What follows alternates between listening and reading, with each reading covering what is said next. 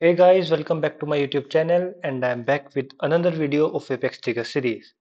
In today's scenario, we are going to work on roll-up summary trigger. So without wasting any more time, let's get started. Before starting our code, let's understand the scenario first. In today's scenario, we are going to count number of contacts associated with an account. And after that, we will show that contacts count on parent account record. So let's create a trigger. But wait, on which object we should create a trigger? On contact object or on account object? So here we will check that on which object we are going to perform actions like insert, update or delete. So we are going to perform actions on contact object. Therefore, we will create a trigger on contact object. Count call. Here we need to give as object name,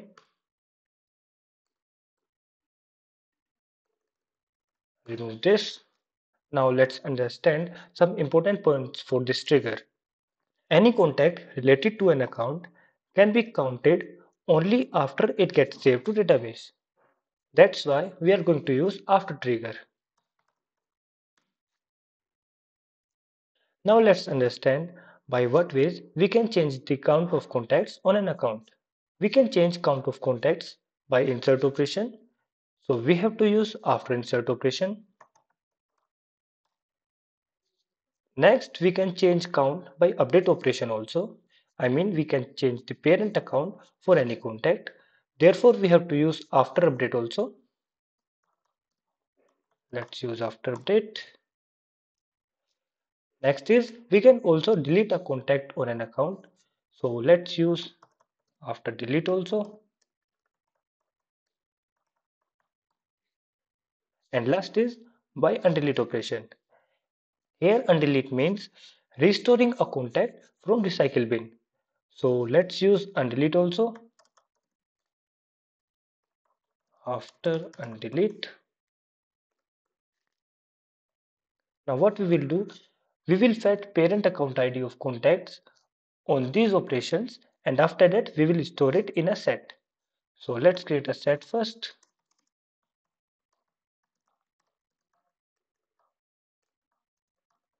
New set ID, set to store parent account ID of contacts. Now on insert and undelete operation, we can have only trigger.new. That's why we can use both insert and undelete operation together like this. Is after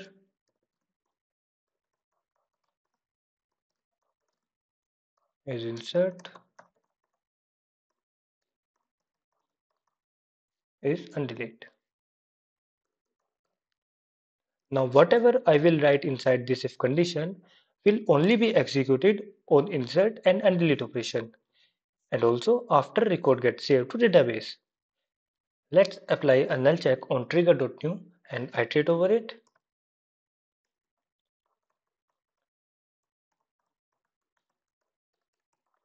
Is empty. Let's iterate over it.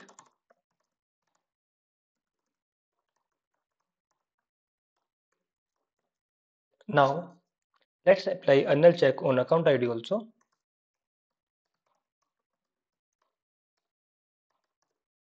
Account ID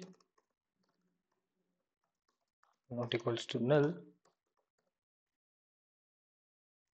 and add this in set. See, in Apex, it is a best practice to apply a null check while doing something like this. Now we will have account ID on insert and undelete operation.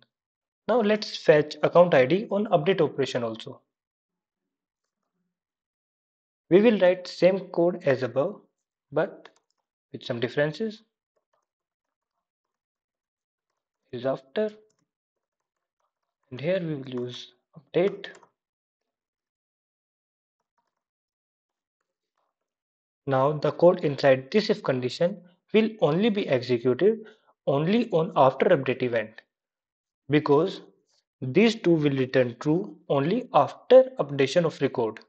Now the important thing is that whenever we change or update the parent account of a contact, we need to fetch ID of both new parent account and old parent account because we need to update count of contacts on both accounts. But how we are going to do it? So we will use trigger.oldMap here. We will fetch new parent account ID by trigger.new and old parent account ID by trigger.oldMap. And after that, we will compare them and we will add both account IDs in our set. So let's see how. First, let's apply a null check over trigger.new and iterate over it. Is empty. Let's iterate over it.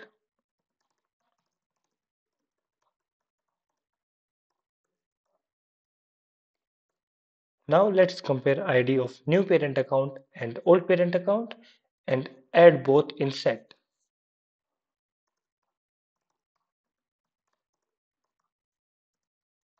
Not equals true.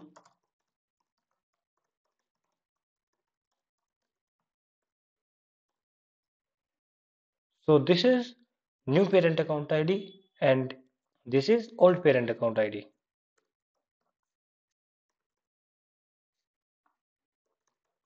Apply a null check on both.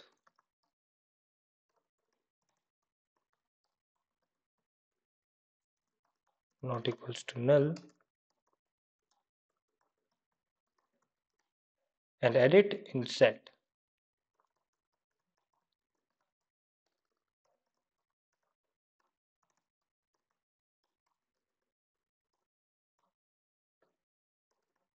We need to do same thing on new parent account ID also.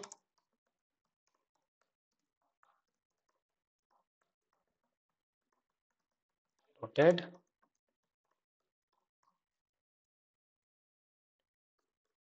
At last, only delete operation is left on which we have to fetch account ID. In delete operation, we cannot have new version of record. Therefore, we cannot use trigger.new here because after deletion of a record, new version of record does not exist. So we will use trigger.old. Trigger is after.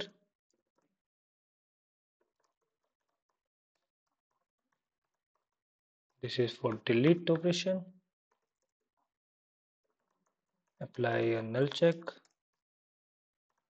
over trigger.old.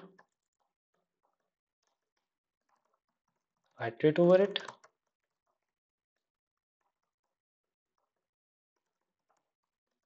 Apply a null check on account ID also.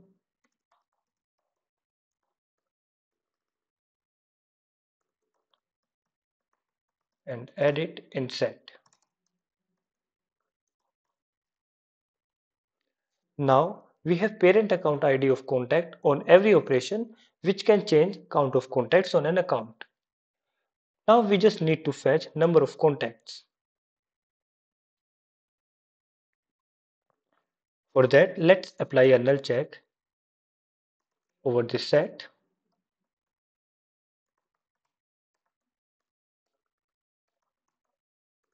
Is empty. Now this code will run only if this set contains a value. And we will use circle to fetch number of contacts on an account. And after that, we will store that contacts count in a custom field of account. Let's fetch account records.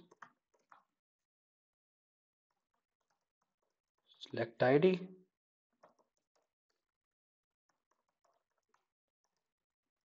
Number of contacts. So this is the custom field on an account in which we are going to store contacts count.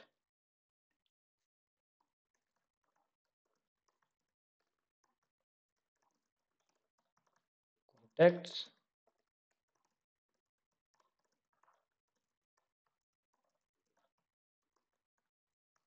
ACC IDs.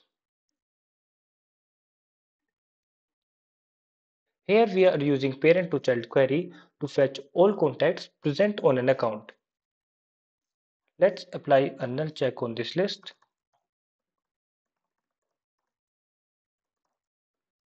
Is empty. Iterate over it.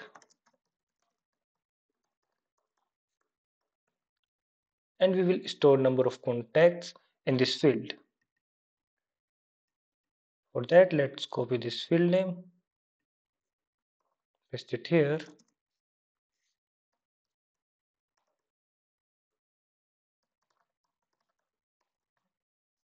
and we can fetch number of contacts on an account by using size method. Now it is a best practice to bulkify your code and to not use TML inside for loop. So we will create a list and we will add these accounts to that list, and after that we will perform DML on it. So let's create a list first.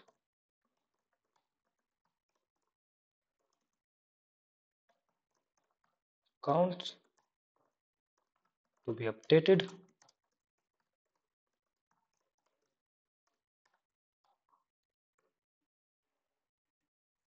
Copy its name. Add this account to list. Apply a null check.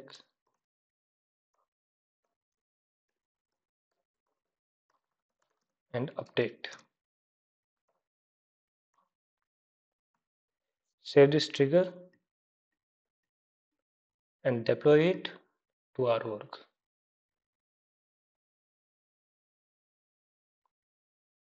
Okay, it is successfully deployed. Now it's time to check whether our trigger is working fine or not. For that, let's go to account.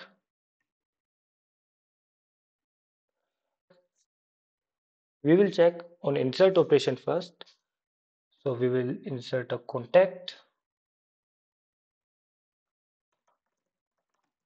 Test con 1. Let's add a few more contacts.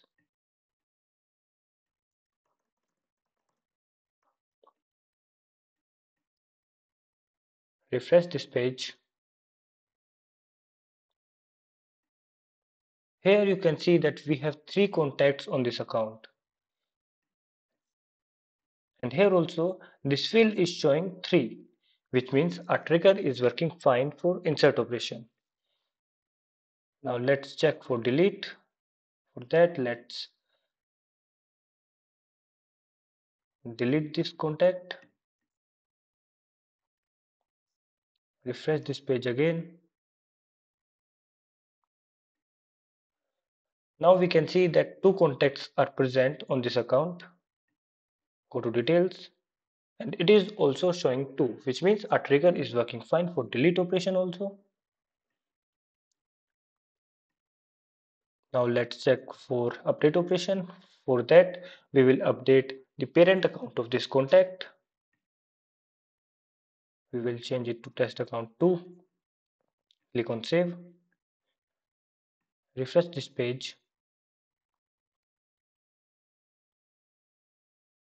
Now only one contact is present here. Go to details, and it is also showing 1. Go to other account, go to details, and it is also showing 1, which means our trigger is working fine for update operation. And at last, let's restore a contact from recycle bin to check on undelete operation. For that, let's go to recycle bin.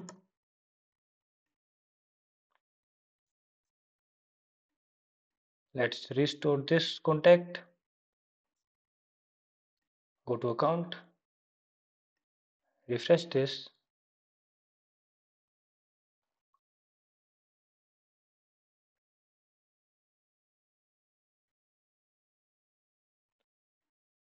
go to this account.